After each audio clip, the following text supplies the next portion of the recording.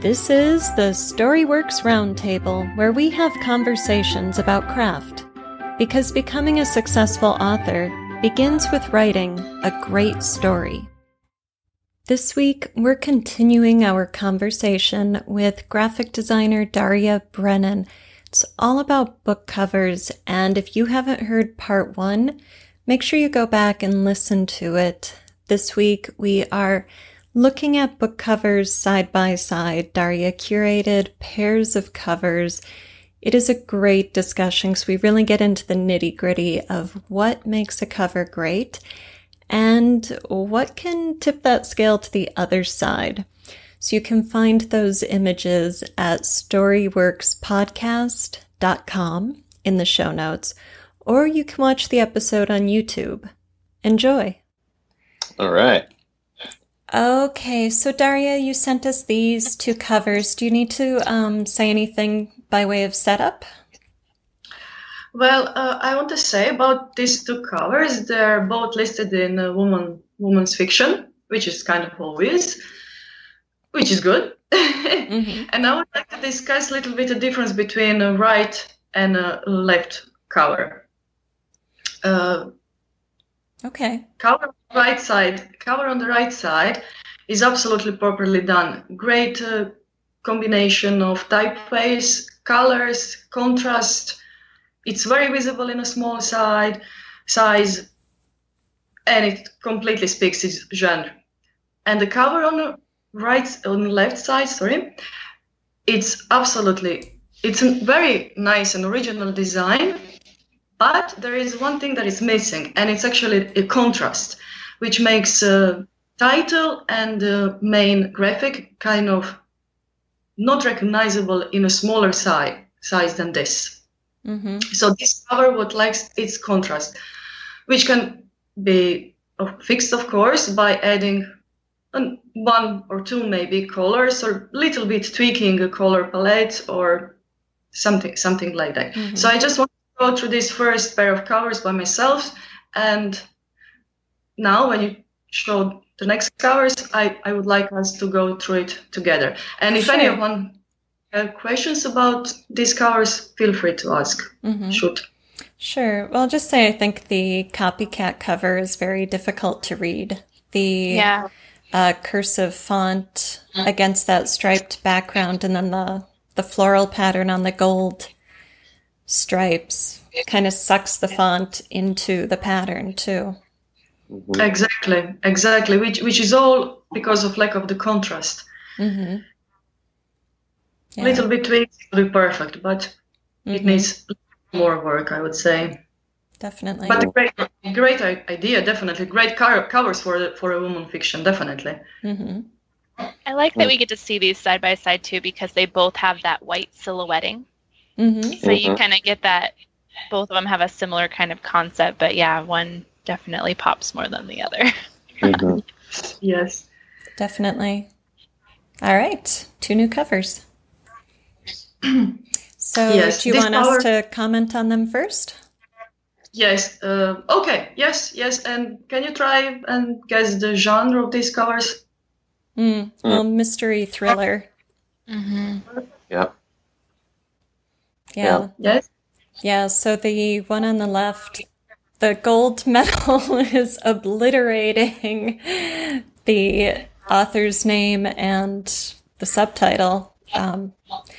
It seems kind of ridiculous to cover up your text. Does that say it's a gold cover contest too? Yeah. Sorry. Yeah, it says book cover contest gold, and it's hard to read the words on the medal. So if you're, it's like they blew it up so big that it lost its sharpness. Well, the whole cover isn't very sharp. Everything's really hard to see in that. Mm-hmm. Okay, it could be low resolution that we're looking at right now. So that's true. The sharpness, But it's true, unfortunately, priority on this cover is kind of mixed up because the title, author's name, and subtitles should be the most visible thing in the foreground. Mm-hmm. Instead, we have this golden label, which is also kind of distorted, I think. kind of high of the cover, which is not good. Definitely not good. Yeah, and the font for Dead End is really boring to me. It just looks, I'm not sure what font that is, but it doesn't interest me visually. You know, it's very flat and you've got that mixed symbol thing that we were talking about earlier with that red hand in the middle of the forest. You don't really, like, they aren't cohesive. You don't know which one's more important. Exactly. Great, excellent. And definitely, title should have more contrast compared to the background. For example, on the right cover, on the cover on the right side, the title is big and prominent, and it has this color. It's speaking for itself. It's definitely good cover. I like the person in the trees on the Dark Season cover that raises questions right away. You know, who is that? Is he coming or going? What's in the light behind him? And exactly. You know, the Dead End book is missing that. You get the tunnel effect with the trees, but there's no sense of mystery that you get with the figure in Dark Season. Definitely. It's absolutely very simple but very effective and really good cover. With, we can say, similar elements. With the black and white photos, they try to achieve that mystery feeling. One is complete success.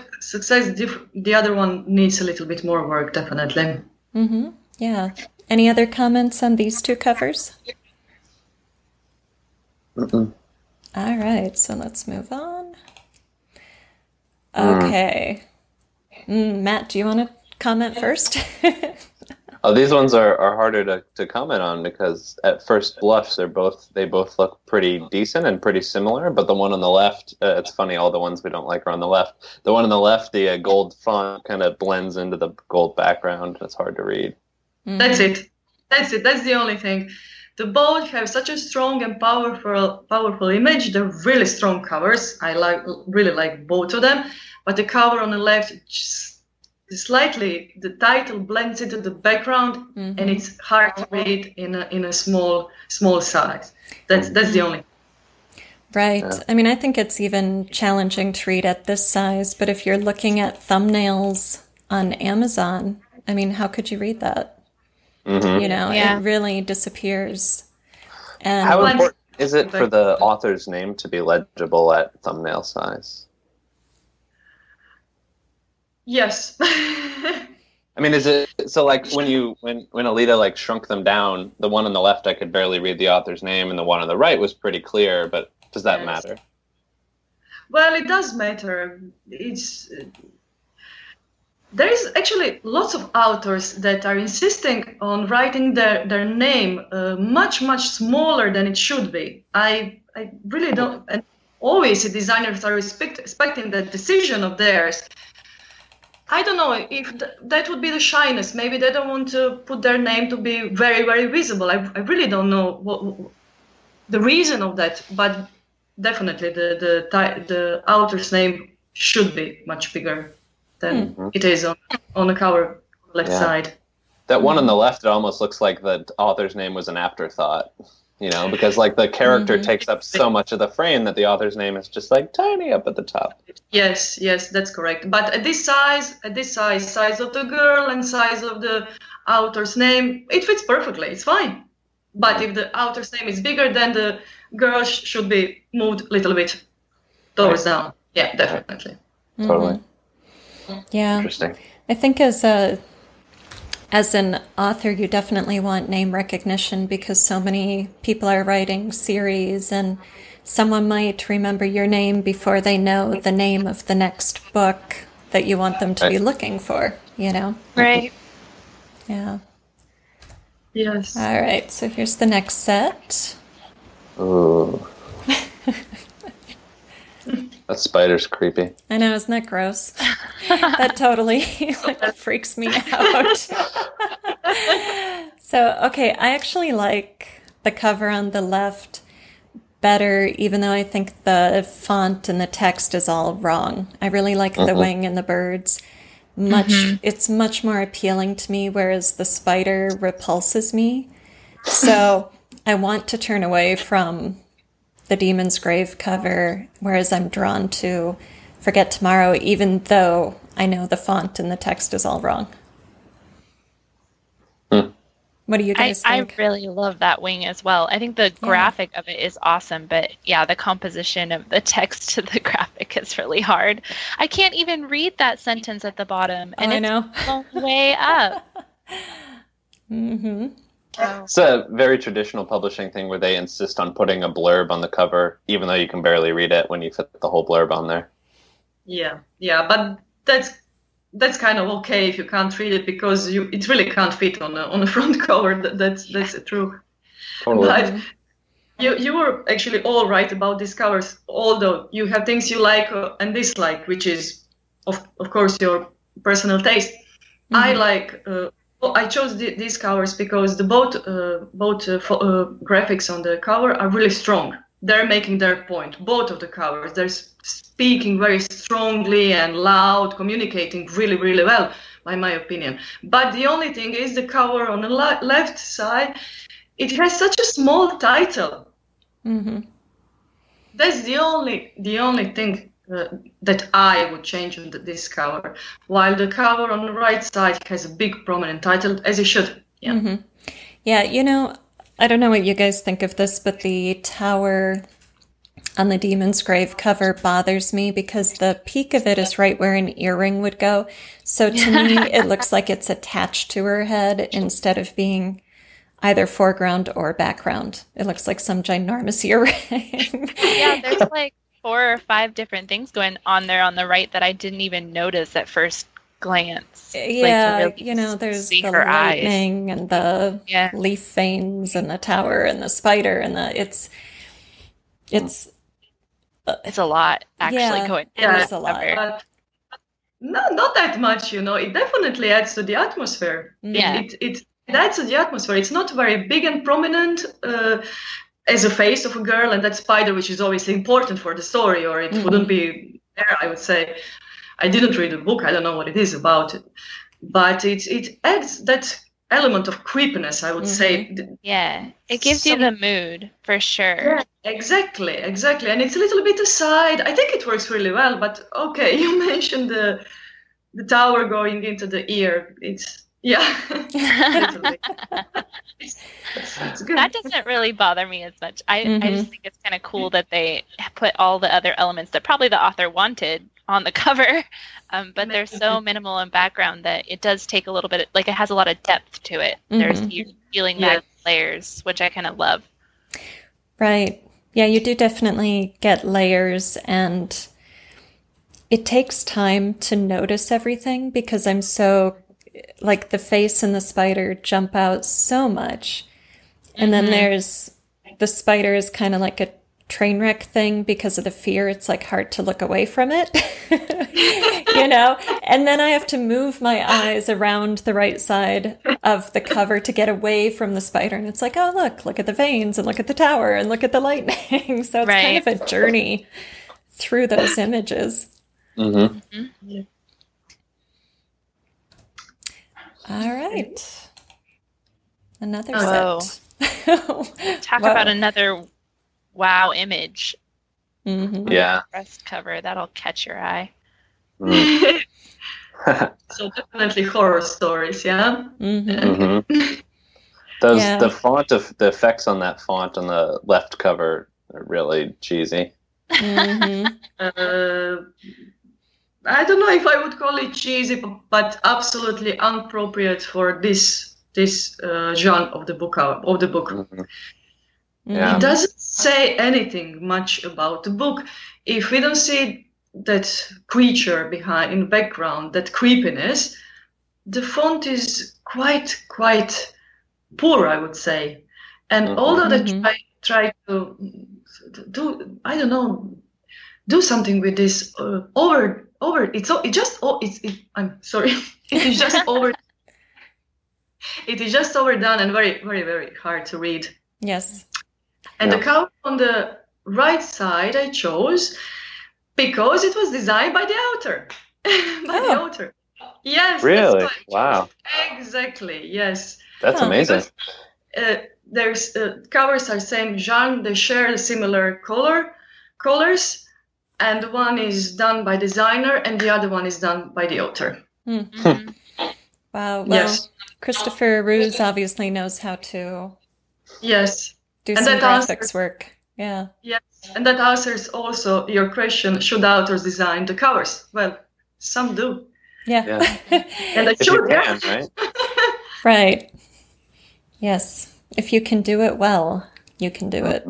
Yeah. Absolutely. Yeah, I really like that cover. It's so intriguing to see the person in the mask. And that, I think those are plague masks. Doctors during the medieval plagues would wear these masks to sort of ward off the plague, the kind of evil spirits of the plague. And I don't know if it was supposed to have any sort of respiratory effect, but it looks like a crow's beak. It does. Yeah. No, and then the posture of the person with it, man, is creepy all on its own. Yeah, very creepy. Yeah. Cool. Other thoughts on these covers? No? All right. There we go. Okay. So, Here we have, two covers, also same genre. They're both science fiction. I never would have guessed science fiction for the one on the left. Yeah, that's what I was just going to say. I know. They actually have to spell it out at the bottom because nobody thinks it's sci-fi until it says a science fiction short story. Mm-hmm. Yes. Well, and that's the... Yeah, you don't know if that's the author, like is that his author photo and he's just using this for a cover because it's a short story and he didn't want to buy a cover, or is that guy supposed to be the last cyborg, with his glass of whiskey or whatever in the snow? It's a little confusing. The intention of this image is you can't read its intention, so you don't know why would I want to read the story, I definitely agree. The story just doesn't relieve its genre, and that's it. Mm-hmm. And the glass whiskey just adds. That's it. That was their decision. They went with that one. Although the cover as itself looks really good, but it's just as if it's genre. It's just as if there is nothing wrong with the cover. Everything is right. The title is prominent. It's easily to read. The contrast is excellent, but it just doesn't fit the genre of the book. Right. Which is a very, very big problem. Yeah, the mood seems to be cocktail party, which I don't think they really wanted to get there. Yeah, or if Hemingway lived in Canada instead of Cuba, There you go. Yeah, so the Richard Fox cover, The Ember War, is really nice. I mean, I definitely get a sense of what this book should be about based on the cover. It's pretty straightforward and even military down to sci-fi. Font. Yeah. Yeah. No, it's excellent. It's excellent. Strong industrial font, colors, mood. It has everything that science fiction cover should have. Great.